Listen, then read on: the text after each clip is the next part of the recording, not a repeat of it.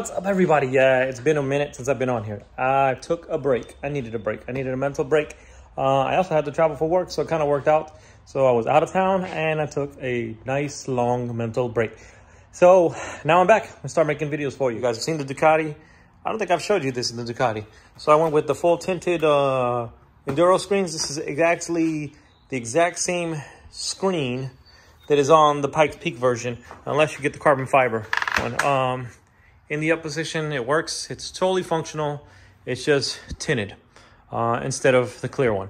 And I like it a lot better. Top box, what do we have here? We have a DSC controller. I ordered this thing about 2.5 months ago. And due to supply chain issues and the chip shortage, it took that long to get here. But we get a nice little license plate holder with it. Let's put that out of the way. We get some stickers. DSC Sport Active Suspension. Now this is for your cars with mag ride with active suspension. My Porsche 911 has got PASM, Porsche Active Suspension Management, I believe is what it stands for. And it is the mag ride.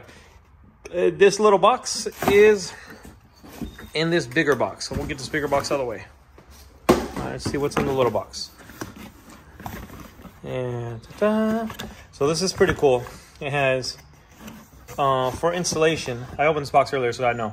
For installation, you just scan this one and it tells you exactly where it is on your specific car and how to install it.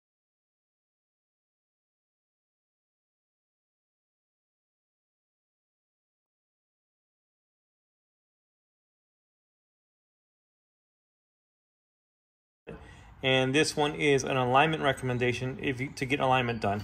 The reason they include this is because a lot of times people are installing this when they're changing their shocks.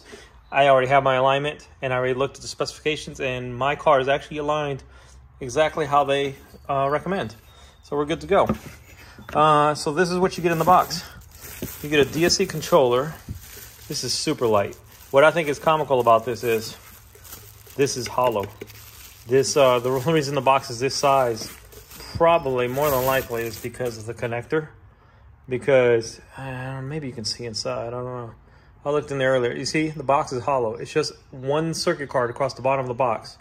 997.2. That's the model of 911 that I have. But the connector is pretty big. So that's there. You also get a USB cable if you want to program this. And you'd plug it in here and plug it into your laptop. I do not want to program this. I ordered this with the plug and play version.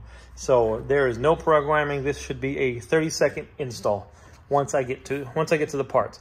So for now, we're going to leave this here, and then we're going to go. Oops, I meant to do that. We're going to leave that here, and then we're going to go to the car and do that first, or find where it is on the car. We're going to have to get it outside because that wall is too close to the door for me to squeeze my dad bod in between the wall and the door and not scrape the wall. So we'll get the car outside. So cold start. Who loves cold start? Everybody loves cold starts.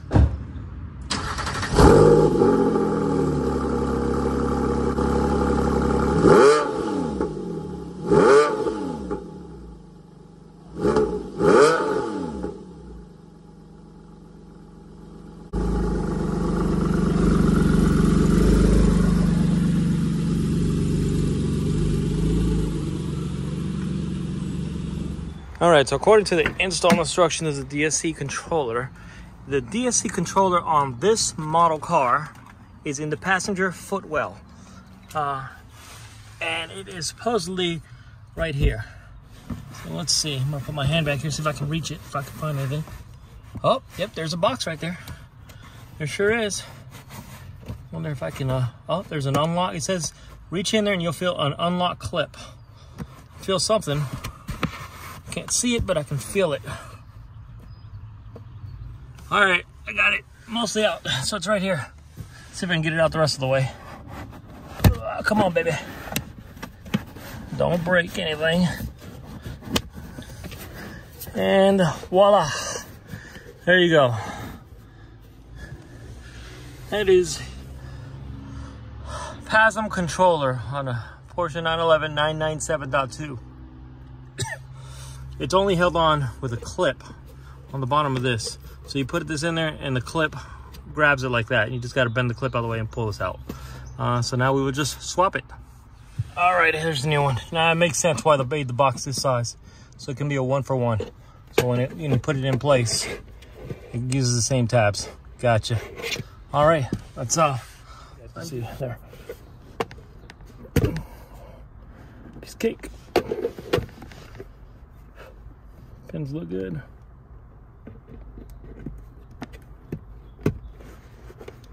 Bam.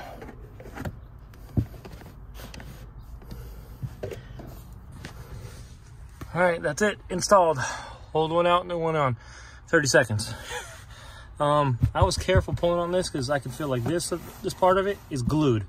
And all this back wall down here feels like it's glued too. So I only pulled it just enough to get this box out. So we're gonna put that back in there and we're gonna go for a drive. All right, real quick tip. So I was focused on the bottom. You see there's my finger out of the way, sorry about that. See that bottom tab? It has an upper tab as well. So you really got to get that upper tab in. Let me zoom in. Let me. All right. It's got a locator hole and a tab. So get the upper one first and then the bottom one. So the way I was able to do it was laid on my back, kind of on the, put the passenger seat on lowest side and laid on my back. Use my left hand to reach up in there. You can't see it, but you can feel it. And once it locks in place, the top one, the bottom one's tough to get in. And you know you got it right. If the bottom one just goes right in, it's gonna rattle, it's gonna be sloppy when you're driving. So lock the top one in first, then do the bottom one. Now we can go driving.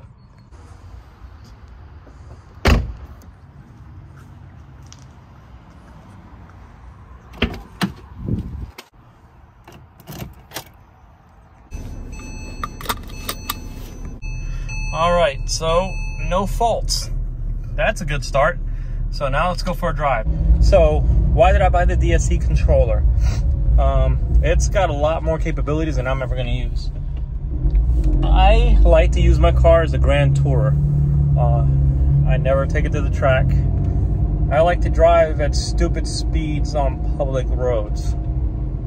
I know, it's not safe, shouldn't do it, don't do it. Follow the rules.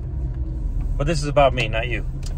So I bought it because basically it will make your plush setting plusher and make your sport setting more sporty, if that makes any sense at all. Okay, the way, I'll try to keep this real simple and non-technical. The way the DSC controller is, from factory, your PASM controller that comes in with your car, it controls your shocks by sensing the road. As far as I know, that's the only way it does it. The way the DSC controller is, it uses those inputs, but it also taps into the sensors for your steering angle, your accelerator, because these cars are drive-by-wire, your brakes, your accelerometer in your car. If you have a 997.1 or older, you need to buy the accelerometer from DSC. If you have a 997.2 and newer, you don't. It's already, your car already comes with it built in. So it uses more sensors basically and adjusts the shocks based on that. And yeah, just leaving the neighborhood. I'm right in front of the main road here. Just leaving the neighborhood, definitely more plush, without a doubt. But we'll find out for sure when we hit downtown. All right, so I can tell you, I'm on the freeway now, so sorry for all the noise. It is definitely more plush. We're only going 30 miles an hour because there's traffic. There's definitely more plush. We're gonna put it in sport mode here in a second and see how it is in sport mode.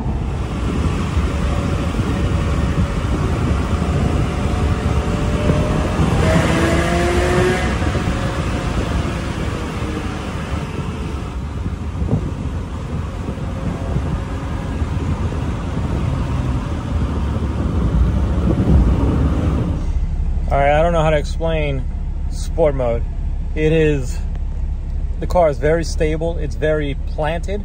Like that section I just did right now that you just saw in the video. I know where the bumps are and I purposely ran over it and somehow it was more compliant, but yet stable and tight with zero body roll whatsoever through the turn. I have to do more testing. I really don't have a good description of sport mode, but we're gonna put it back in normal mode here. We're in downtown. I'm still in sport mode. I'm gonna put it in normal mode and drive around.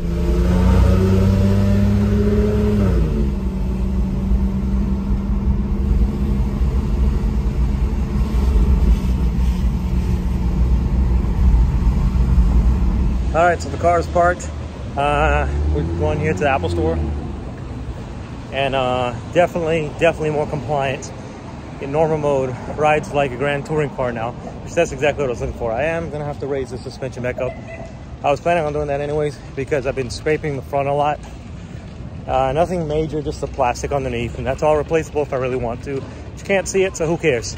But I was gonna raise it up for that, and also I'm getting a little when I go full turn or full lock on the steering wheel, you get a little bit of binding with those coils because they compress so much more than the OEM coils.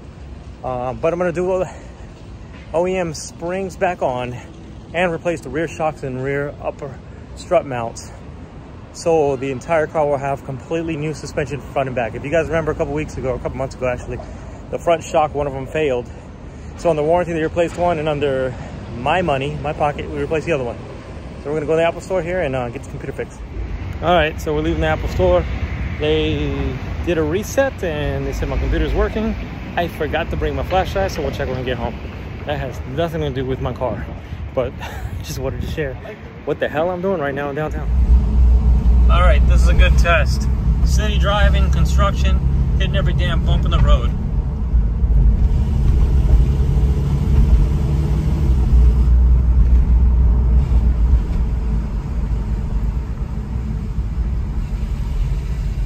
So the sun went away, so did my sunglasses.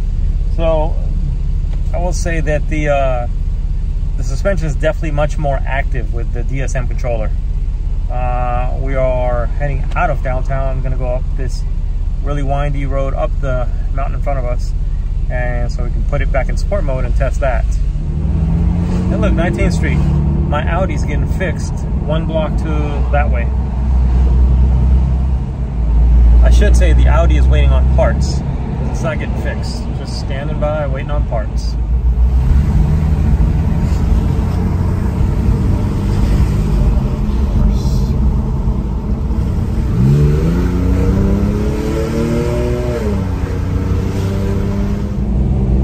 All right, so what's the verdict?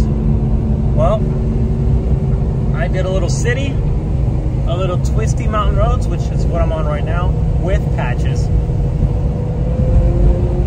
tight turns. I love that, and never get tired of that. And yeah, it's definitely better. It's definitely the DSC controller definitely does what they advertise it does. It brings your suspension into the modern era. It feels like I'm driving a new car, suspension-wise. Yeah, I'm surprised, very surprised, very shocked at how well it does everything it does. And it's subtle, but you can almost notice that as you turn the wheel, like 45 degrees or so, you step on the gas, you step on the brake, the suspension is working more than it ever did before. Here's a dip and a bump. Handled it like a champ. Very comfortable, compliant. Has that touring car feel. Love it. Good job, DSC. So I just went over a manhole cover, and I think I figured out how to explain it. So in normal mode with the DSC controller, it's very compliant, very touring car feel, very GT feel. In sport mode, you still get all your stiffness that you would expect to get, so you can be flat in a turn and so you can really get on it, but there's no harshness. As soon as I ran over the manhole cover, I noticed it immediately. You know, your wheel dips and then the body follows, but I didn't have that harshness at all. And still had the stiffness, but it was compliant because the harshness is gone. So I am very happy with this DSC controller. The only thing I didn't like was 2.5 month wait because it was back ordered and due to supply chain issues. But yeah, I mean, that's the world we live in today.